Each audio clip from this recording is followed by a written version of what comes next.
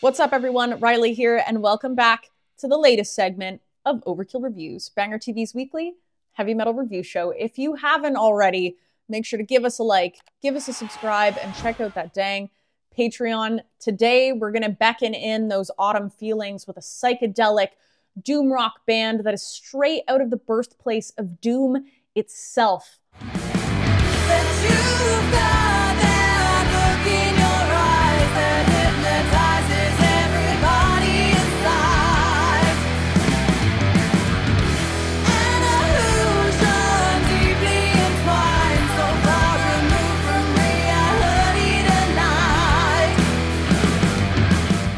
Let's get into it with Alunah's latest release, Fever Dreams. It's out September 20th, 2024 via Heavy Psych Records. Formed in Birmingham, UK in 2006, Alunah has been hazy, rocky, doom since day one, although our day one lineup no longer holds. Up until 2017, we had Sophie Day as our incredible vocalist. They then ushered Sean Greenaway in 2018. Our original standing member that is with the band still is Jake Mason on drums. We have Dan Butchmore on bass. He joined the band in 2013. We now have Matt Noble on guitars. And before this release even came out, Sean Greenaway left the band. So where does that leave them? I'm not sure, but let's check out this new record.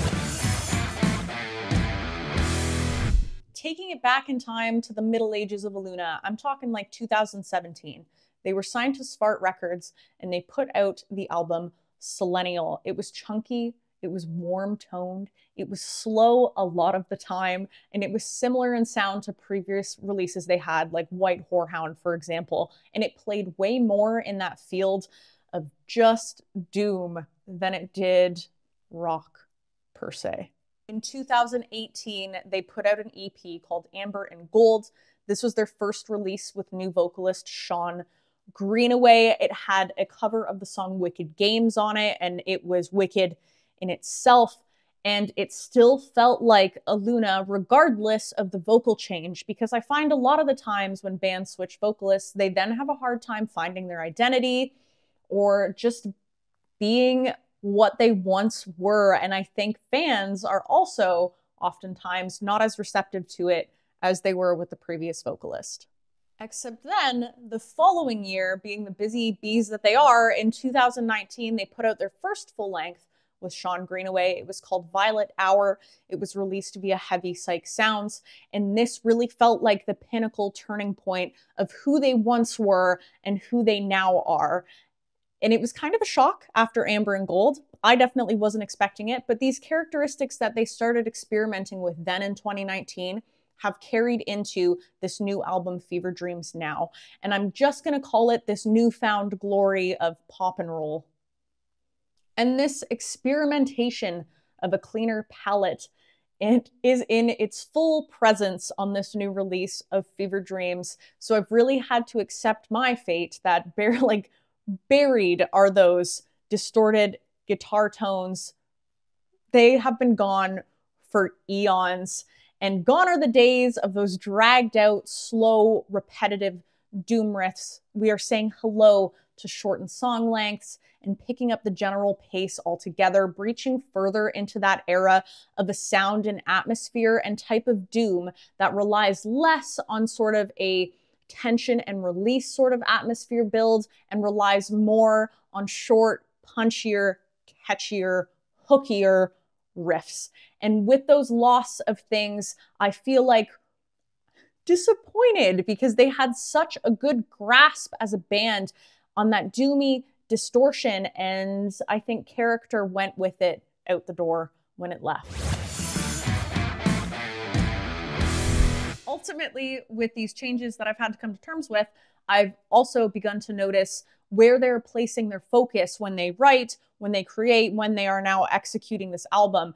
And there is a reliance that they have on a couple of different things. And unfortunately, where I have found these things that they are relying on, I have also found them to be predictable, sort of bland, or really nothing special. So let's break this into two key pieces. We have Sean, our vocalist, and then we have everybody else. The song structures are, you know, basic top 40s pop songs, verse, chorus, verse, guitar solo, really clean tone. That's a riff. One of those type of deals. It's quite simplistic in all forms, except I feel this is intentional because Sean seems to be our massive focal point here. She's an incredible vocalist, but at what point are we now just using the fact that this chick's got pipes as our crutch as a band? We have a meh sort of outline, and then she just hops in there and she takes it away, and she takes it everywhere on her own. And without Sean singing her little heart out, what do we have? What do we have as a band? Who are we? What happened to the good old days of building an atmosphere in a song and a story, a progression to lead us somewhere, instrumentally as well, different dynamics, layers, feeling?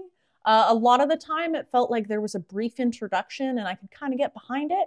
And then bam, she was just there at this level, and we stay at this level, not adding, not taking, just always operating on the same level.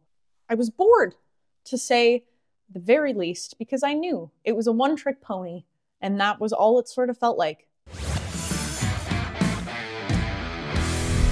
Regardless of how bitter I am and that loss of good melancholic whimsical doom, anyways, credit where credit's due.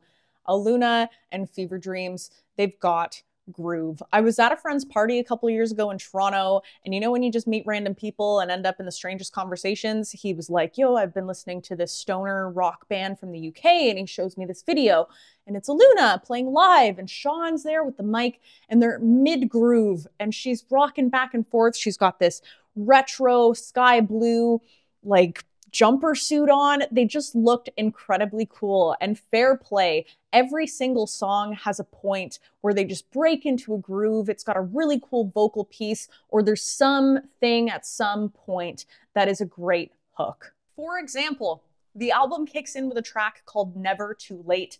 At about 14 seconds in, it opens up with a harmonized sort of guitar riff that leads into a chuggier, more simplistic riff, and that flow between the two is just so smooth.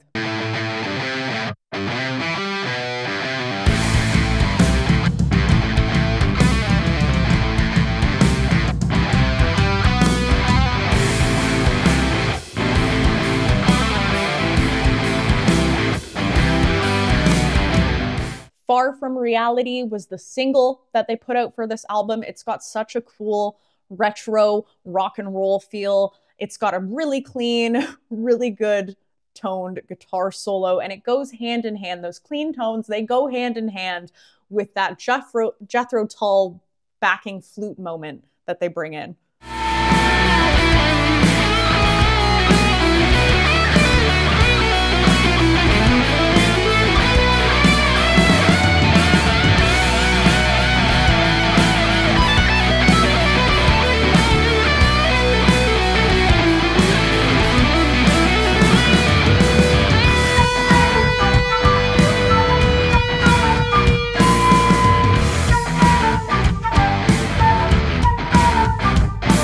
It can be hooky, it can be catchy, and within the simplicity, that's a bonus. We can just jam, we can just groove, we can just vibe. Fever Dreams was produced by Chris Fielding. He's done work with bands like Conan, Electric Wizard, Hooded Menace, Primordial, but something here just doesn't sit right with me. And the theory that I've come up with is Alunah being one of the cleaner toned sounding bands that he's done work with, so that has left it feeling a little bit incohesive.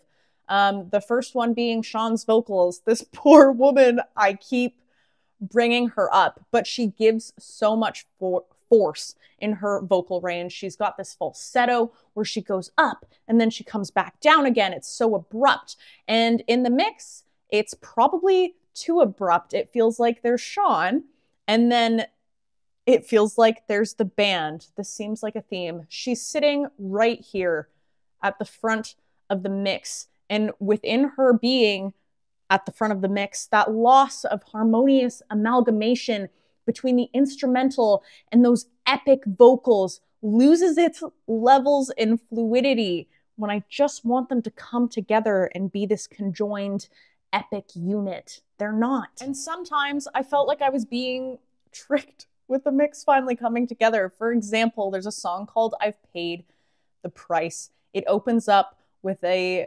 piano bit that's very sort of Baroness-styled rock, down-tuned. The levels are great. The tones are more grit. But then the second the vocals come in, why are you in my face? And it just screws, it threw me through the ringer.